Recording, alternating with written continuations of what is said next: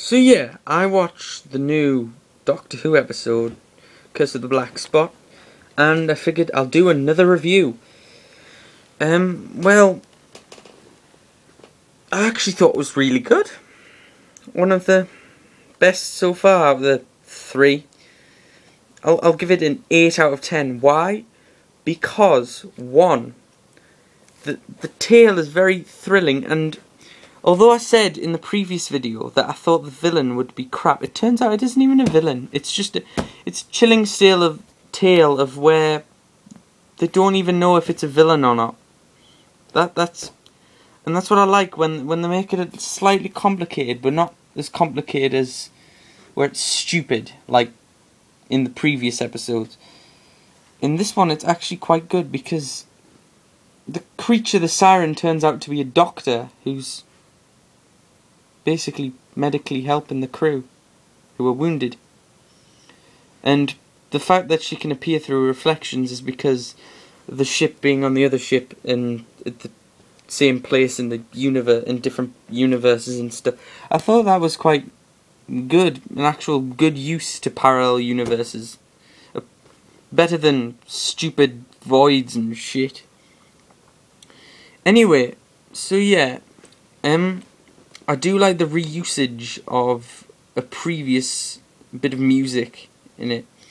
At one point, I don't think you might have not noticed it, but at one point there is a bit where it does, in Daleks in Manhattan and Evolution of the Daleks, and I think in a few other Dalek episodes, there is a bit of music that has been reused, or at least sounds similar to a bit of music that's in this episode.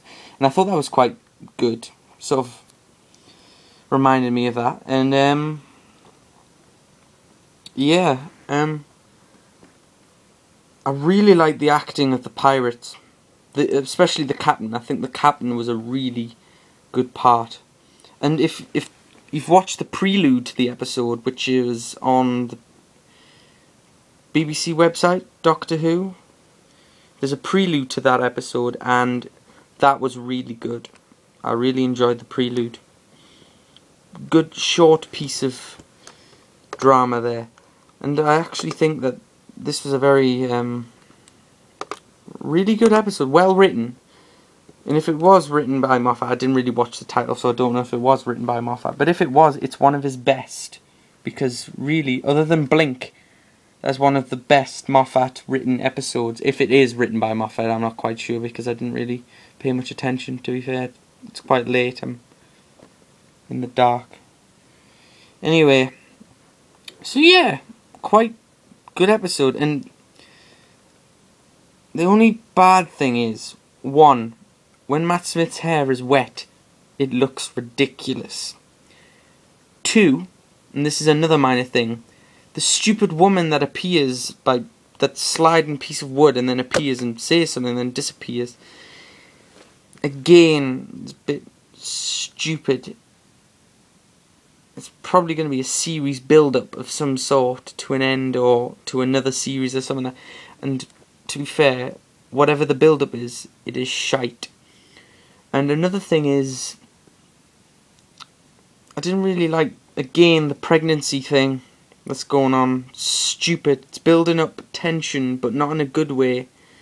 Again, making Doctor Who a little bit more like EastEnders than it is actually supposed to be. It's more of a drama than a sci-fi. Although this one was very science fiction. You think of Pirates of the Caribbean, but science fiction. But all in all, the fight with the sword, a bit pathetic. Not what I thought it would be, but it was still quite good. Very enjoyable. And Amy Pond looks sexy in a pirate costume. And finally, I did enjoy the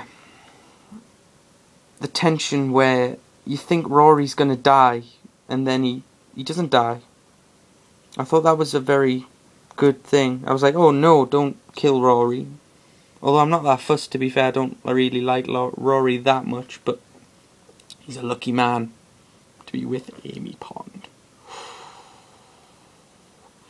And yeah, and the trailer for the next one looks I'm not going to really say much. The Ood are back, but with green eyes. My opinion, they should stop reusing the Ood, because you can't really do much with Ood. So I'm going to actually be very surprised what they can do with the Ood here. And the fact that some of Time Lord apparently in this... I don't really like it how the fact that, oh right, Time Lords are dead due to a time war. They came back in the end of time because they used the Master to get there. The Master hid himself in a watch, pretended he was human, and then the Doctor just happened to find him. Which was basically total coincidence. And now there's a little girl who apparently is a Time Lord that can regenerate, and this older woman who is apparently the Doctor's either mum or wife or something like that. I don't know, I didn't really pay attention in the trailer. And I'm going to be surprised at what the excuse is for, like, how she survived, or how these Time Lords survived, or if they bring back the Time Lords completely. Although I would like to see either the Master back, or the Rani, maybe. But to be fair, I'd prefer the Master, because I'm not too keen. Well, I think the Rani should have been used more, a little bit more. Maybe more than once in Sylvester McCoy era. And I know that in Colin Baker's era, there was a series that was cancelled and the Rani was meant to be in it. But yeah, in Sylvester McCoy era, I reckon there should have been another Rani episode. So yeah, that is my very long review, because I've been blabbering on for a good while.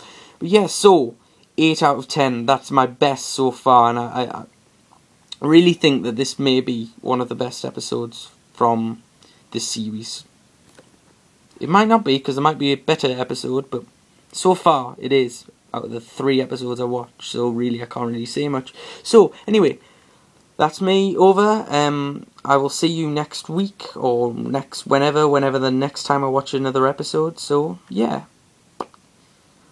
Bye.